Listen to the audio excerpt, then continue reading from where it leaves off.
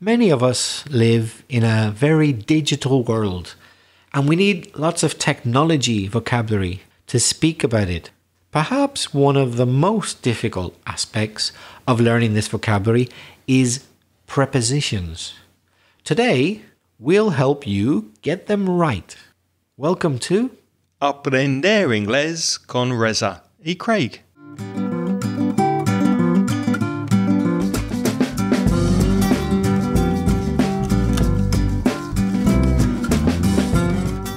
Hi, I'm Reza. And my name's Craig. And with nearly 50 years of teaching between us, we'll help you improve your English and take it to the next level. How are you, Craig? I'm very well, thank you. It's good to see you again. How are you doing? I'm feeling really well. I'm feeling good. And I'm looking forward to this recording session, as always. Me too. It's going to be great and interesting to see how our prepositions are when we're speaking. Is it on the podcast or in the podcast? Ooh, good question. For me, both sound okay. Yeah, maybe on the podcast I think might be better, but you could probably use both. So we're going to look at prepositions and some technical vocabulary in answer to a listener question. But first, listen to Jorge from Colombia, who sent us a voice message.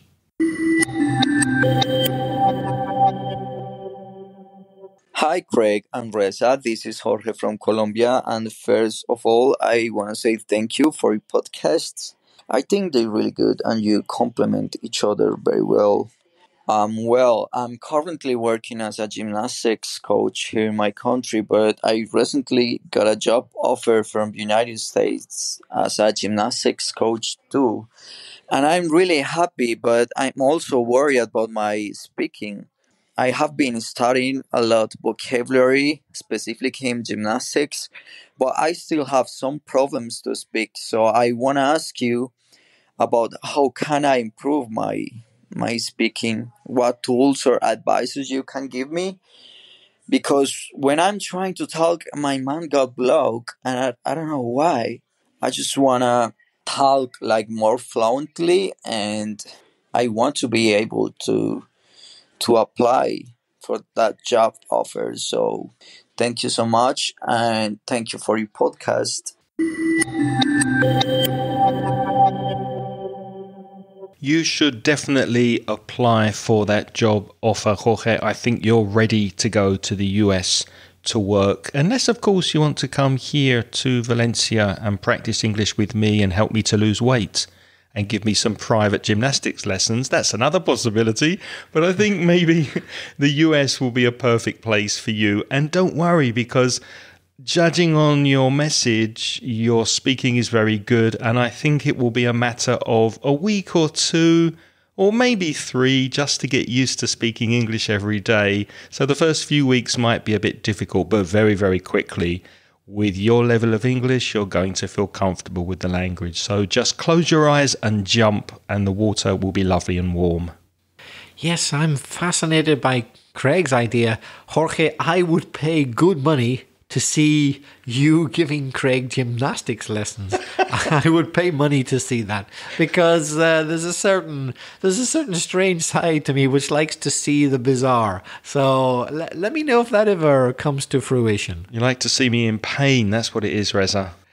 What might be interesting for you, Jorge, is a lesson we did, or a podcast that we created on gym and exercise vocabulary. So if you have not listened to that yet, that might help you. Go to inglespodcast.com/75. Jorge, your message was very good, as Craig said, but I think we could help you with one or two little things. You said, when I speak, my mind got blocked. But you're talking about all the time, so we wouldn't use a past, we would use a present. When I speak, my mind gets blocked. Not got, because it's all the time, or a repeated action. When I speak, my mind gets blocked. And also, Jorge, you used the word advice, but you said advices. However, advice is an uncountable noun.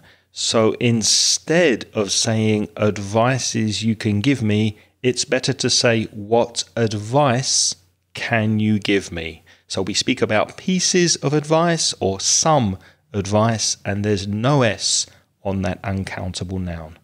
Next, we have a message that's very close to us here in Valencia. It's from Ricardo from Alicante.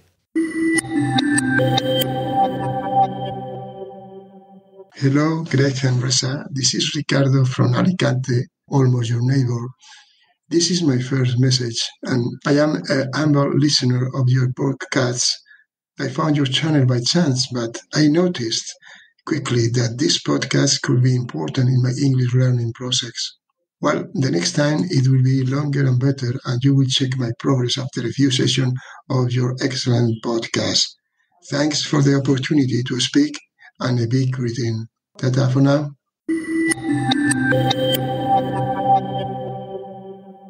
Thank you very much, Ricardo, for your message, which was really, really good, wasn't it? Yes, Ricardo, that was a very, very good message.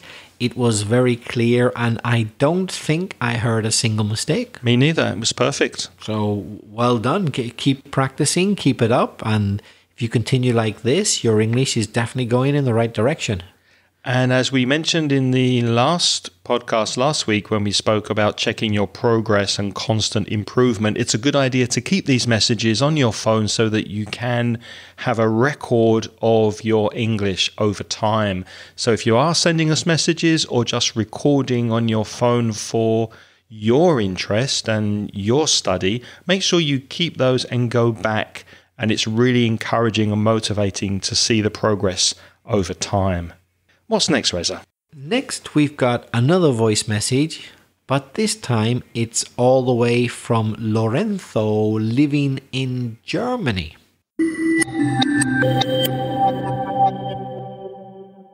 Hi guys, this is Lorenzo, a sales guy who is living in Germany with his wife. I just came across you because I was looking for sales vocabulary and I just found your podcast amazing, guys, and you are so lovely. I also wanted to tell you that I never learned English per se. I just took a course in 2010. Yeah. And it was with a method. It was called the Callan method. I don't know if you know it, but please let me know what you think about it if you know it. And guys, I think I also have a new topic for you. Prepositions are always confusing me. And I call the topic Prepositions for the Digital World. For example, should I say I have some information in my phone or on my phone? I have some information on my cloud or in my cloud. I have some information in my email or on my email. Well, as you can see, this is not easy for me, and it would be really nice if you could help me, guys. Well, again, thank you very much. What you're doing is great, guys, but just great. Thank you very much.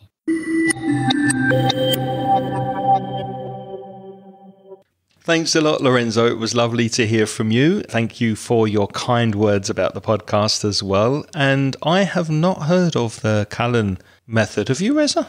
I have heard of the Callan method. And there is, or certainly there used to be, but I think there still is today, an academy, a place where they teach the Callan method. I've seen it advertised in Valencia.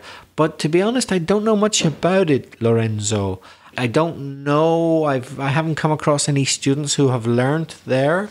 So I can't tell you much about student feedback from there. But I tell you one thing I can't resist saying, that it's an interesting name, the Callan method. Callan, of course, is quite a common surname in Britain and Ireland. But of course, in Spain, people might look at it and go, Callan? Shut up. Shut up, be quiet. The be quiet method, Callan. I can't resist that little joke. But no, I can't say either good or bad things about it because I don't know, to be honest. But yes, I have heard of it, Lorenzo.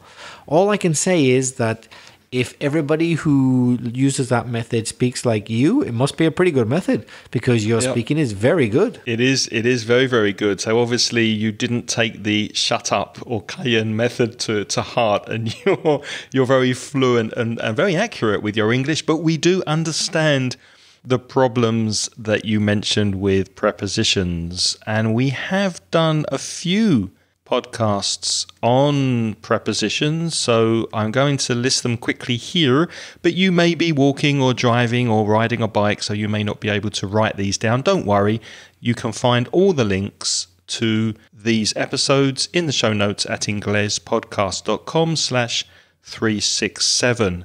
So we spoke about the prepositions of time, in, on, and at in episode 325. We spoke about the prepositions out, up, of, and off in episode 139. Dependent prepositions, so that's nouns followed by a preposition, in 116. And adjectives followed by a preposition in 115. And verbs followed by a preposition in 114. And also we spoke about prepositions coming at the end of questions and phrasal verbs, and that was in episode 51. So all the links are in the show notes to this episode, and just go inglespodcast.com/139, 116, 115, etc. So hopefully that will help you also, Lorenzo. Lorenzo, you asked a specific question. You said, should I say in my phone, on my phone, in, on the screen, on or in the cloud, in or on my email? Well, let's try and answer your questions. Craig, what would you say with my phone? Well, that's interesting because I'm not sure. I might possibly use either in or on. And at first I thought, well, maybe it's connected to if the information is in the phone itself or in the cloud, in la nube. Then I thought, no, because I would say on my hard drive or in my hard drive. I'd probably say both, wouldn't you?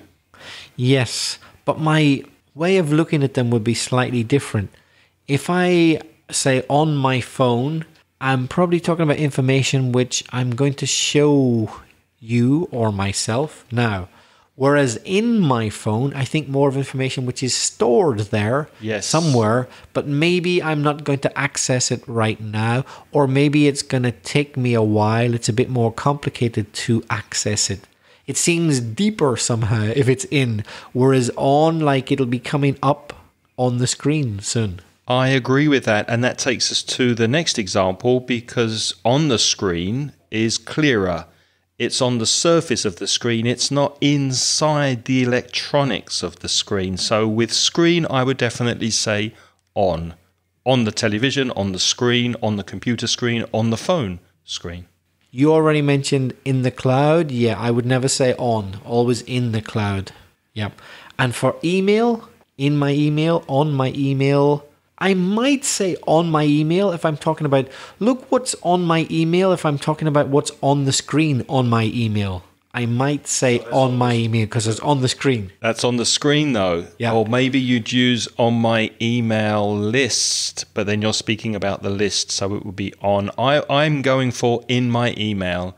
For example, I'll send you the information, and as you can see in my email, I have given you a list, blah, blah, blah. So it will be in the email, which is totally different from attaching something to your email. So if your email has an attachment, you would write, I'm attaching the PDF to this email. Yeah, I would agree with that. In my email is much more common, much more useful. By the way, speaking of being on an email list, if you're interested in being on our email list for this podcast, go to inglespodcast.com and then you can sign up. There's another phrasal verb, to sign up for our email list, and we will send you an email every month about this podcast. Craig, how many people have subscribed to Aprender Inglés con Resi Craig? That's difficult to know because we started this podcast in 2013. So over the years, well, thousands, even tens of thousands of people have subscribed to the podcast. But it's changing now. We used to say, please subscribe to the podcast. However, Spotify, Apple Podcasts, they're changing and making subscriptions, meaning paid subscriptions, available to podcasters. Now, I'm pretty sure this podcast will always be free, so I don't think we'll be charging you for this podcast. But if you want to not miss an episode, you need to follow us. So you subscribe to a service and you follow a podcast.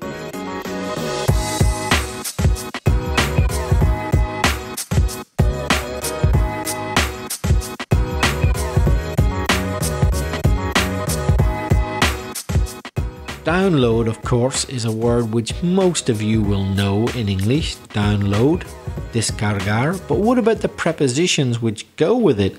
Well, you download something from the cloud or from internet or from a website. Download from a place to your device. For example, I downloaded a PDF from the website to my laptop. My laptop would be the device, or to my mobile phone, for example, your device. And I'm sure you know the opposite of download is upload. So if you upload data from your phone to the cloud, for example. So from a device to the internet. Now these days, partly because of the COVID-19 pandemic, a lot more people are using things like Zoom, Skype, Teams, and other platforms where you can get in touch with people through video conferencing. I said through there, but you can also say that you connect on Zoom, Skype, Teams, etc. So you can connect on or through a video conferencing platform. Reza, what's your favorite platform to connect on? Good question.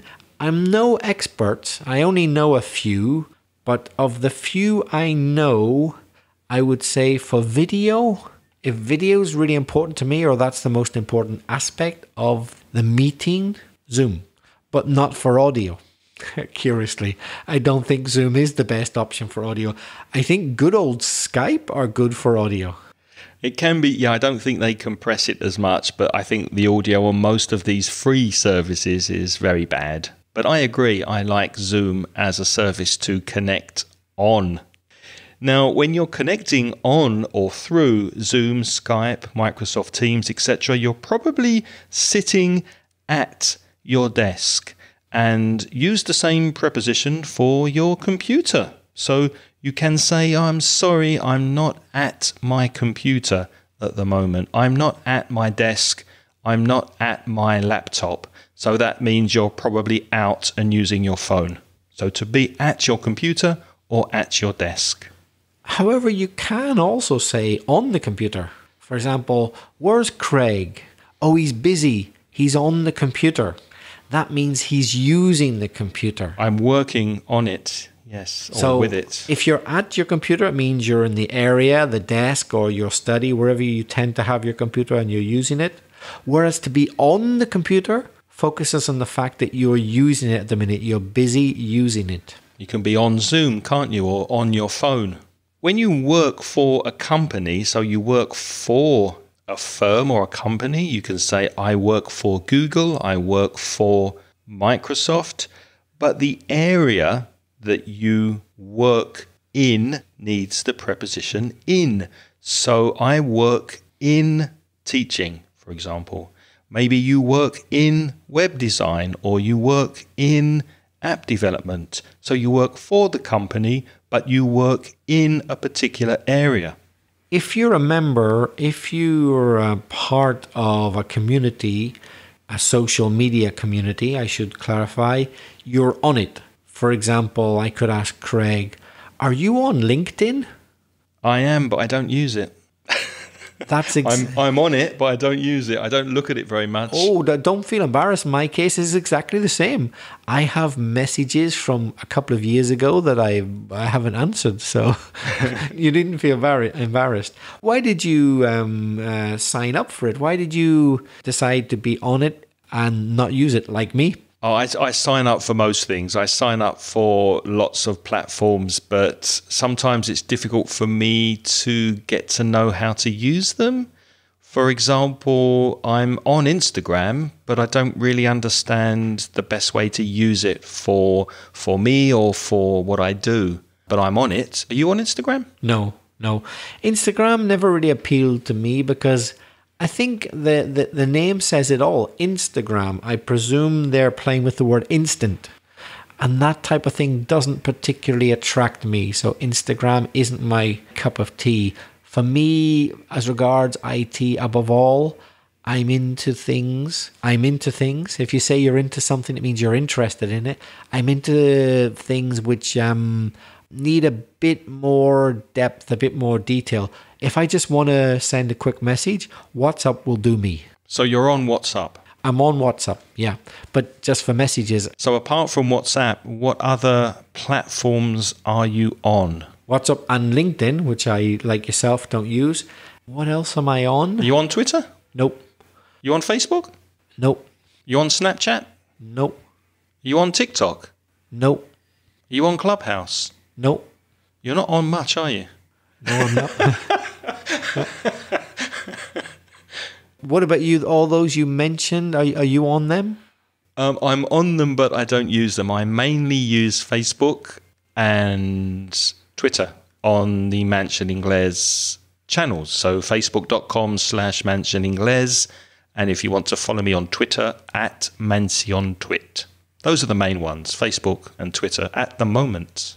Now, interestingly, I received a WhatsApp recently from a chiropractor. That's right, a chiropractor. Those people who click your bones into place, they move you around so you get comfortable. They work on your back, don't they? The back and other things, yeah, your shoulders, your hips a bit. They put those bones into place, chiropractors. Now, I've only ever been to see her once, and she was very good, by the way, I'd like to repeat.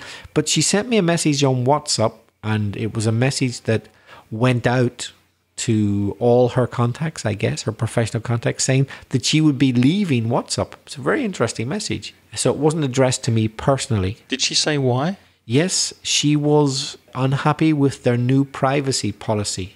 This is being recorded in May 2021. So she was leaving them and she was moving over to a platform called Telegram, I believe. Yeah, that's supposed to be more secure. I'm not on Telegram, but I've heard it's has better privacy features. Yeah, because I think after a delay, WhatsApp now are going to change their privacy policy. They wanted to do it about a year ago, but there was so much of a backlash. That means opposition from people who are on the platform that they delayed it. But now they are going to go ahead with it. And there are a few people who have decided they'll move to another platform. Mm-hmm. So she's going to go on to Telegram. Do you know many people who are on Telegram?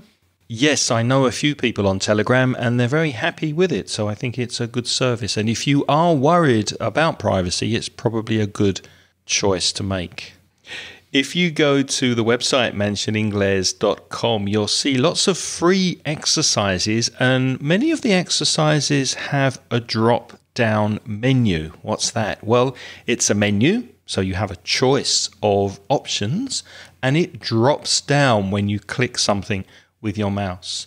Here, drop-down is a phrasal adjective, so it's describing the menu and letting you know what kind of menu it is. It's a drop-down menu because it drops down.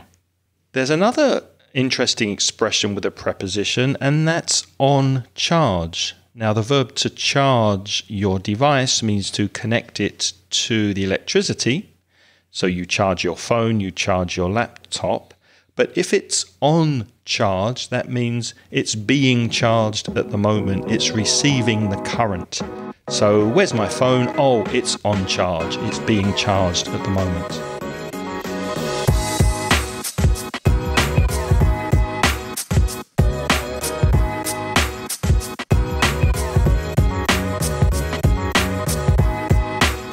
There are many phrasal verbs connected to the digital world.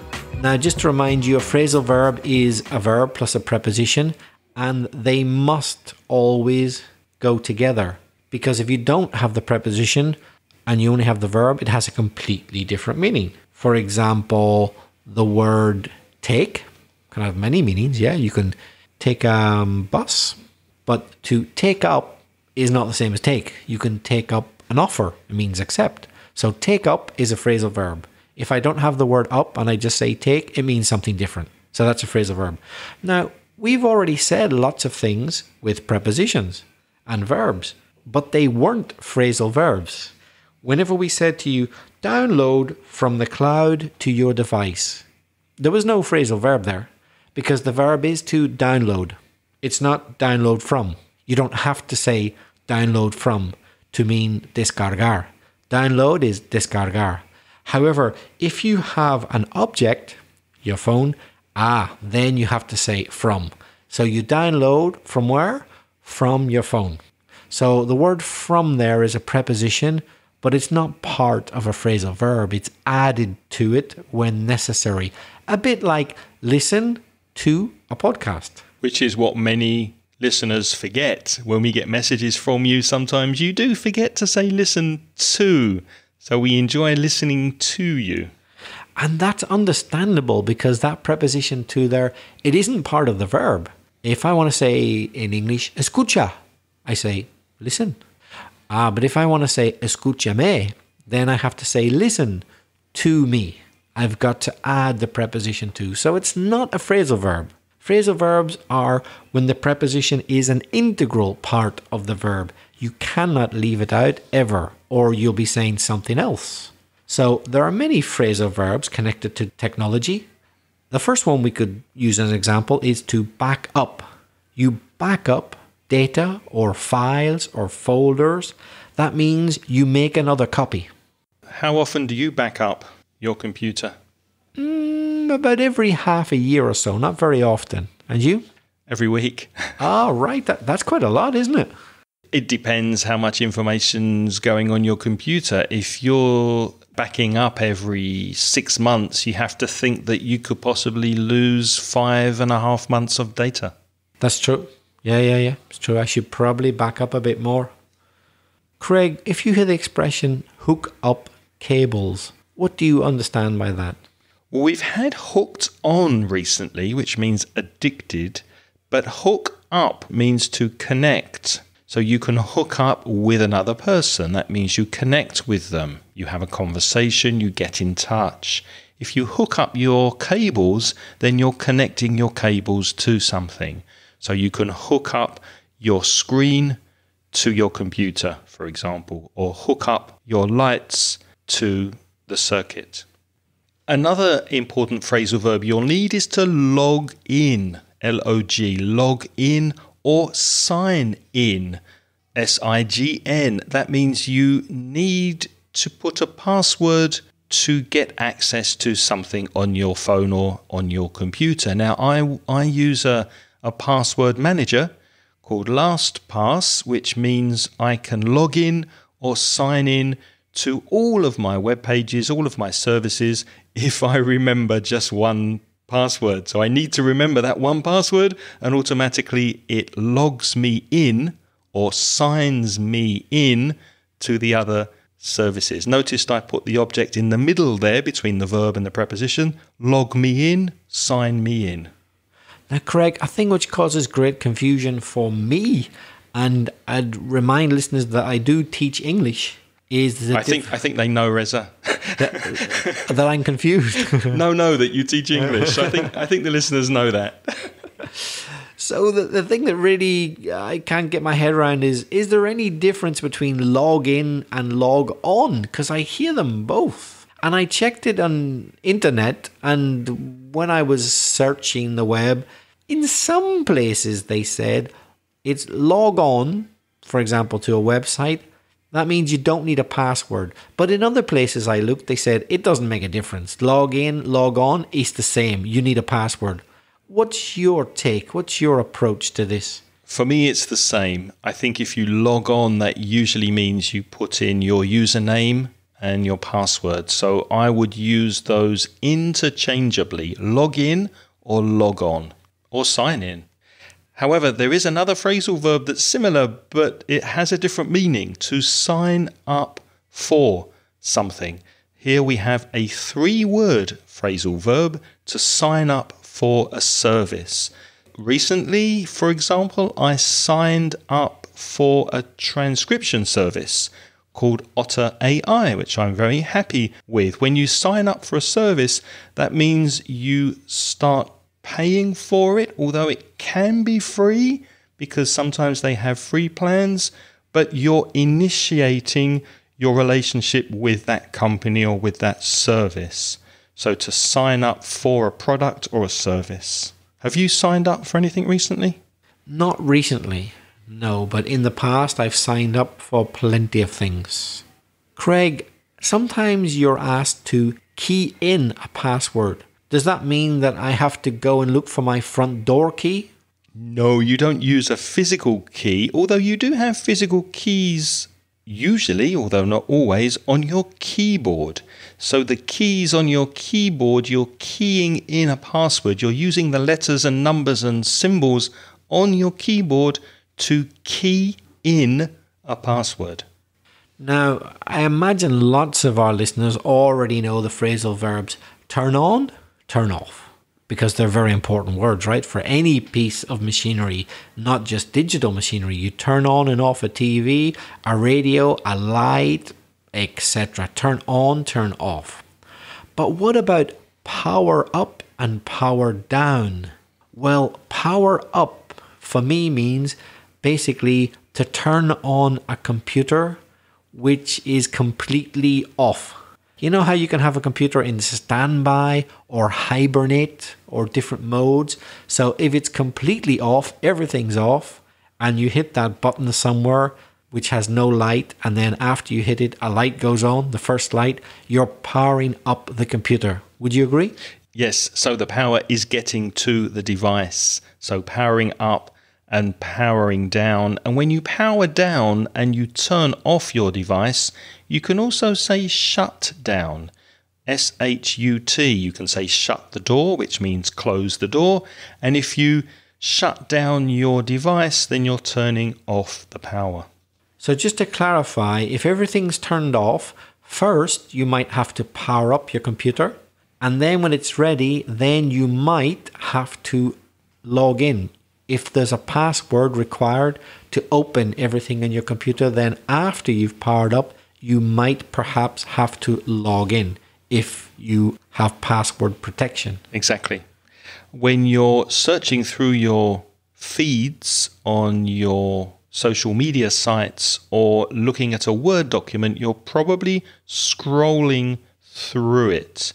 To scroll in Spanish, if you speak Spanish, is desplazarse, and a scroll is from before we had books. If you go back to paper, which is already becoming history, and you go back further into pre-books, paper or parchment, we used to write on scrolls like a piece of toilet paper in a round thing, and you would scroll, you would use the scroll to read the text. So the verb to scroll through something is just to go up or down using the mouse in the software or your finger on your phone. So you can scroll down or you can scroll up, right? Or you can scroll through a feed. So if you do use Twitter, you're scrolling through your Twitter feed, which is being constantly updated. Now, I'm sure all of you have been using your computer at home, particularly if it's internet, and suddenly something just appears. It pops up. So to pop up is to suddenly appear. And we often combine that phrasal verb, pop up, to a noun. So we say a pop-up window, a pop-up menu. So it popped up. By clicking one thing, another window or menu appears on your screen. I hate it. I hate pop-ups. I don't know about you, but that's one thing that really, really annoys me. I can't stand pop-ups when things pop up for no reason. Yep. And also have you noticed on some web pages, you're mousing around with your cursor and you're going up the page, maybe you're scrolling down, you're scrolling up. When you go to exit the web page and click the window, there's a pop-up. Yep. it appears because they know you're leaving the web page. Yeah. That, in my opinion, should be illegal. It should be. No, because it's deceit, because they know that you're going to that area of the screen to leave, and that's why they put the pop-up there, and they're making you accidentally click on something to prevent you from leaving. I can consider it deception. I think it should be made illegal. I think you shouldn't be allowed to put pop-ups in the corner of the screen. I'm not joking. They are very effective. The data shows that they're very effective, but I don't like them at all. If you download to your device a new app, very often you have to set it up. There's a phrasal verb, to set up something. You may have heard set up when you speak about a business. So you set up a business, you set up an organization, you start it. It's a similar idea with an app. So when you set up your app, you are configuring the different settings inside the app. So you can set up an app and also set up an account with a company. Craig mentioned that paper is not as important as it used to be, perhaps these days, but still we do use it for plenty of things, and it combines with digital technology, and it's needed to print out something. So you're looking at something digitally, but you think that a paper copy or paper version of that would be useful. So then you print it out. Some people also say print off. Which do you prefer, Craig? Print out or print off? I think I use print out. I don't know why. They're both acceptable, but I would tend to say, yeah, I need to print out some documents, or I need to print out this form. What do you say? Usually out as well, but I've heard people say off. Yeah. If there's a problem with a company's server, it's possible that you cannot reach their website, and then you would say that the site's gone down. So to go down means to not be online. It's not reachable. It's not available. And if you hear someone say, oh, today for 2 hours, TikTok was down, I couldn't see any videos. If you hear that preposition down, that means it wasn't reachable and you could not find it on the internet. Very topical subject at the moment is privacy. We mentioned privacy earlier with Telegram and WhatsApp, but many services now give you the option to opt in or opt out of collecting advertising data. For example, the people we have this podcast hosted by is a company called Libsyn, and they are opt-in, which means automatically they're not collecting your data, so they don't know who you are. But if you want them to know, you can opt in. So there's lots of conversations going on at the moment with podcasters and other services. Should it be opt out or should it be opt in? Craig, I'm noticing more and more and more of those annoying pop-up windows as I go to websites these days, asking me to either opt in or opt out. It's becoming far more common than it used to be. I would say on an average day using internet at home, I probably come across at least 3 pop-up windows, perhaps more, asking me to opt in or opt out of preferences a day. I find it very tedious. Out of curiosity, if you get these pop-up windows, do you always opt in? Yes. Or do you ever opt out? Always opt in. To everything? Yep. Even the bit that says advertising that we think you might like, but written in a fancy way, in a legal way, you opt in? Yeah. I've got no problem with them knowing everything about me. What do you think are the advantages of that? You get advertisements that you're at least interested in and that are relevant to your life. And also, I know that when I'm on the internet, nothing is private. And I'm okay with that because of what it gives me. So I have no problem with people knowing about everything I put on the internet, but I am very careful about what goes on the internet. And speaking of spam and receiving messages that you don't really want, you can filter out spam. Now, I have 3 different email accounts, and in my opinion, the best email account for filtering out spam is Gmail, which you also have. I think their spam filter is very good. Do you agree? No, I don't. I think Hotmail's is better. Or Really? Outlook. Yeah. Okay. Interesting. Yeah. In my experience from the stuff I get. Yeah.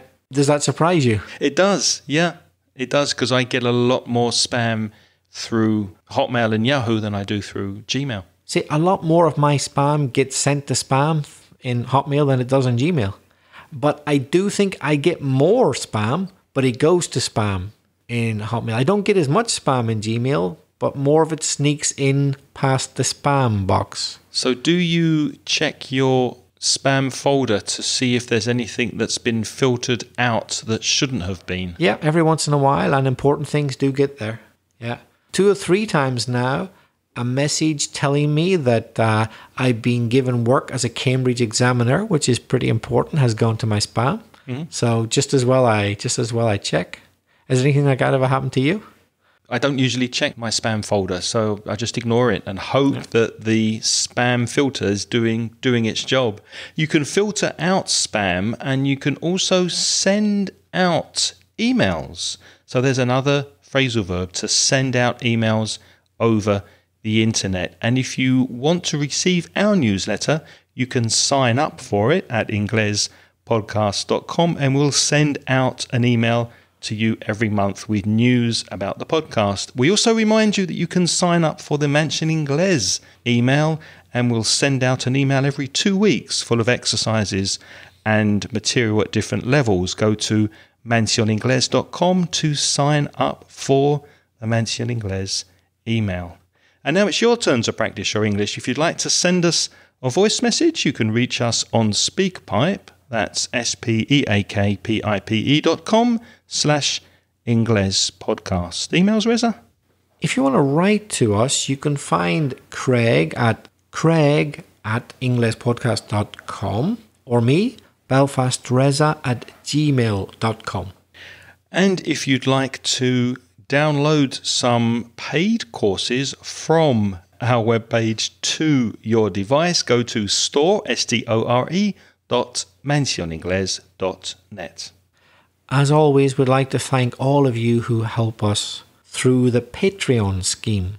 Patreon is a program where for as little as $1.20 per month, the 20 is to cover tax, the VAT, by the way, you will get instant access to all our recent transcriptions as a way of saying thank you for your donation.